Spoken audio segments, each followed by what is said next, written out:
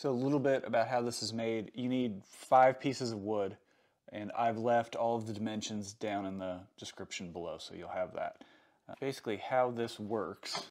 Okay, so you have a nut and a bolt here, and you can loosen that, and you can adjust this piece here in relation to this fence, and when you butt that up against your table, you know, that'll allow you to change this to whatever angle you want it to.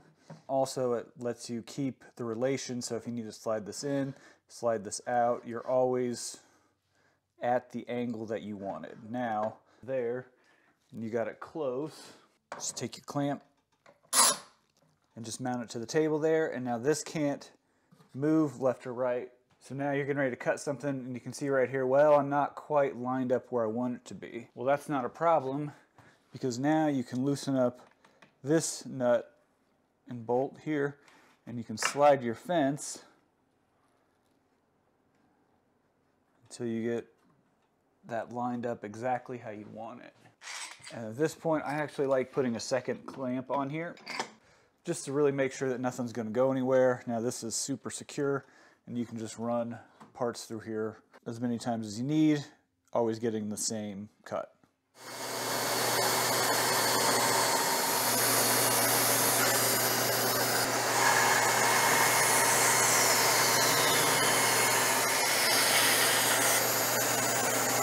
And so there you have it. Now I got 2 boards that are same size, ripped on the bandsaw.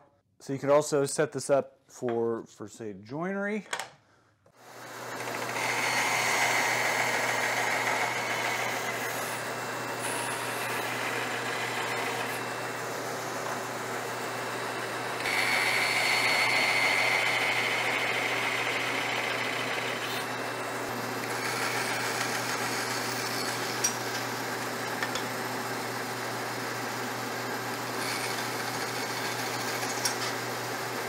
So one, you know, pretty quick dovetail. It just needs a little pairing with the chisel to clean it up. But other than that, it's ready to go. Let me take this apart so you can see how it works. I just got a wing nut on there. And then this is a spacer that you saw me make on the lathe. And this isn't integral to the function of this fence.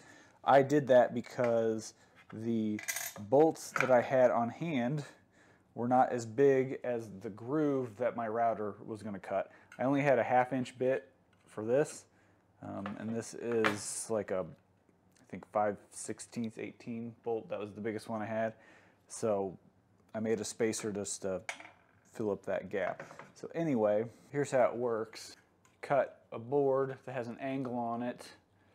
Mine ended up being 81 degrees. You can make this whatever you want as long as this angle here and this angle here are the same, and the same thing for this.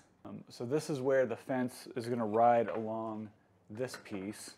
The way this works, you can see, since these are all the same angle and then it was flipped around, this stays as a square basically. So as you slide it this way, the distance from here to here increases, but the angle never changes. And if you slide it this way, it decreases, and the same, the angle never changes.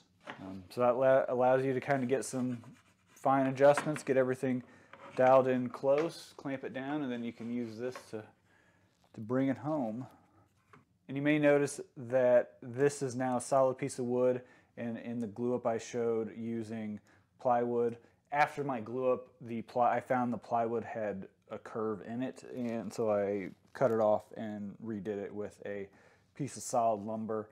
And the only other thing I really have to say about this is right here, I put some adhesive sandpaper down, and that just keeps this from moving. And then for this bolt, this one's actually epoxied right here, just to help, so keep it from spinning as I go to tighten things down. So there that is. If you think about building one, it's a great addition to the shop. This isn't my idea. I got the idea out of a book, a bandsaw book, and I'll leave a link to that down below. So definitely check out that book. There's a lot of great information in it. Thanks for tuning in. I'll see you on the next one.